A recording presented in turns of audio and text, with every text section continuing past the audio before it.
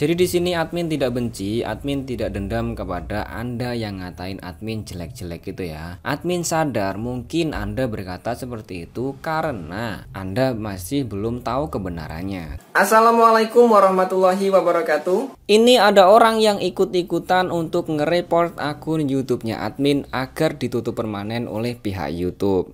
Tapi setelah tahu kebenarannya, dia minta maaf kepada admin.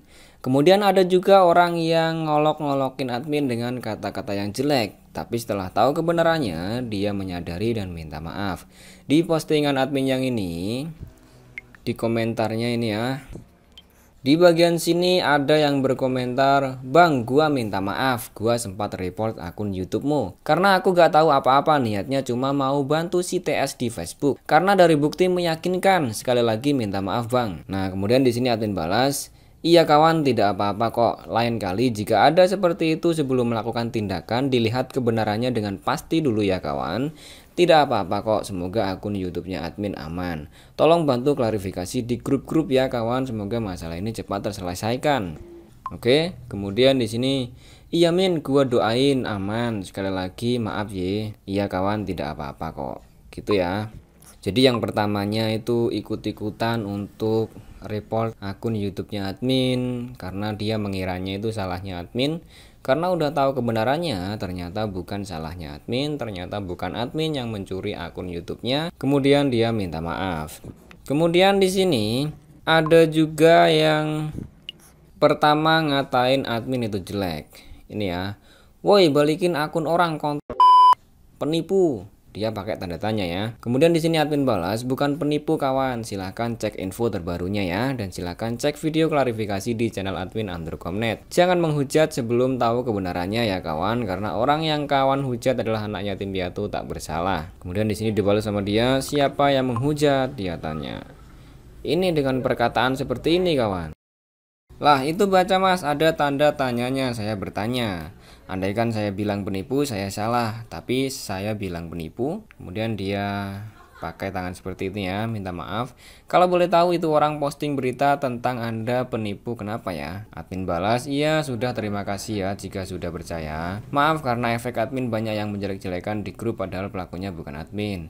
Udah lupa juga orang yang postingnya dah lama. Udah dihapus sama yang posting kawan karena dia sadar bahwa yang nipu bukan admin. Akun Instagram admin dihack dan dikendalikan oleh orang lain ya teman-teman. Jadi yang nipu dan yang mencuri akun YouTube-nya bukan admin." Terus dia balas, "Oh iya udah ngerti aku. Pasti masnya susah sekali jelasin karena mustahil buat orang percaya sama kita." Iya teman-teman, susah banget ya. Karena udah menjadi hujatan banyak orang, udah tercap jelek, kemudian mau mengembalikan namanya biar bersih lagi itu susah ya. Saya dikata nyuri akun YouTube kawan, silahkan kawan cek video klarifikasinya ya agar tidak salah paham. Akun Instagram admin dihack oleh orang lain dan dikendalikan orang lain, terus dibuat nipu sama hackernya. Jadi yang kena hujatan adalah admin kawan. Iya kawan, agak susah jelasinnya, tapi sedikit demi sedikit admin berusaha jelasin kawan dan buat video klarifikasi di channel YouTube admin Androcom.net ya teman-teman. Kemarin ada yang minta maaf juga ke admin karena salah menuduh. Iya, apalagi yang posting itu bilang penipu. Oke, sukses selalu mas, semoga kejadian seperti ini tidak terjadi lagi. Iya kawan, terima kasih atas doanya, amin Allahumma amin.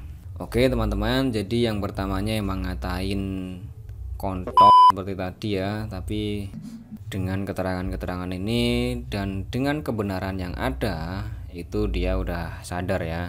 Jadi di sini admin tidak benci, admin tidak dendam kepada Anda yang ngatain admin jelek-jelek gitu ya. Admin sadar mungkin Anda berkata seperti itu karena Anda masih belum tahu kebenarannya. Tapi saya minta tolong kepada Anda semua, kalau ketemu masalah yang seperti ini, pastikan dulu dengan sangat pasti kebenarannya. Jangan langsung melakukan tindakan atau langsung ikut menjelek-jelekan ya teman-teman. Dipastikan dulu apakah benar apa enggak infonya. Seperti itu ya. Oke kawan, wassalamualaikum warahmatullahi wabarakatuh.